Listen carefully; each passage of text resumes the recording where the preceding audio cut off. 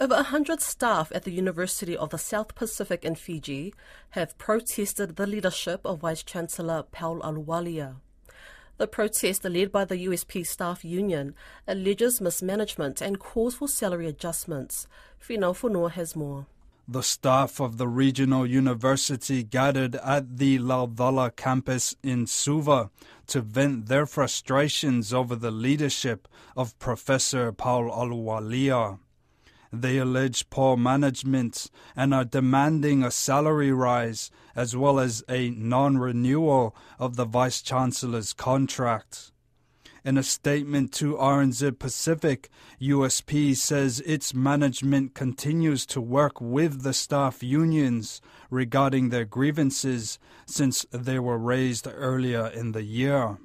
The protest occurred during the 96th USP Council meeting on 27th and 28th of November. USP Staff Union President Elizabeth Fong says the protests had been sparked after a paper of grievances they submitted were not included in the Council's meeting agenda. They decided that the staff paper would not be on the agenda of Council, and that is where this gathering of unity among staff took place on Monday and Tuesday to show our disdain for the staff voice not being heard. Did he give a reason for why he wouldn't include it? Basically, the reason that the Pro-Chancellor them gave said these are issues that should be sorted within the university. However, these are issues that have not been sorted over 3 years. And we had no other course of action to take but to go to the University Council. Professor Ahluwalia was appointed Vice-Chancellor and President in 2018 and only returned from Samoa in February this year, where he led the university in exile. In 2021, Ahluwalia was deported to Australia by Fiji's former government after he produced a report alleging financial irregularities under his predecessor, the late Professor Rajesh Chandra. It provoked outrage among many, including Elizabeth Fong, who at the time publicly condemned the deportation and defended Ahluwalia. We welcomed him, we stood by him when he was treated unjustly.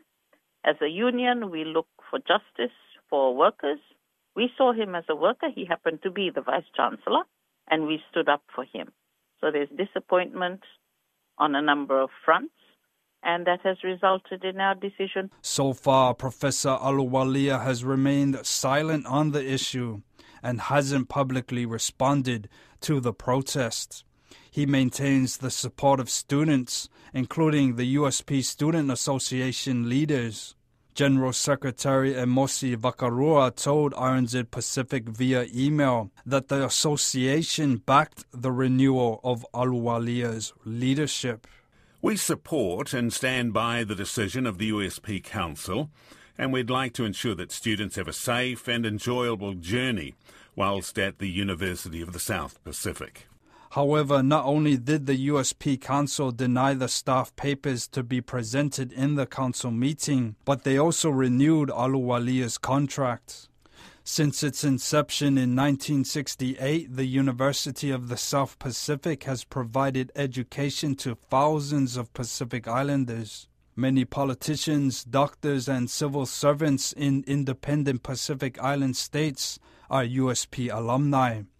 Fiji Deputy Prime Minister Biman Prasad, himself a USP alumni and a professor of economics, expressed his concern to media, but was optimistic about reconciliation.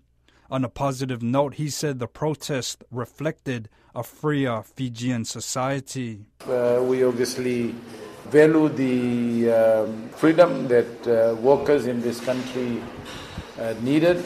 So whatever university staff, the grievances they have, we would urge them to work with the management and indeed with the council to resolve this. And I'm sure those issues will be resolved.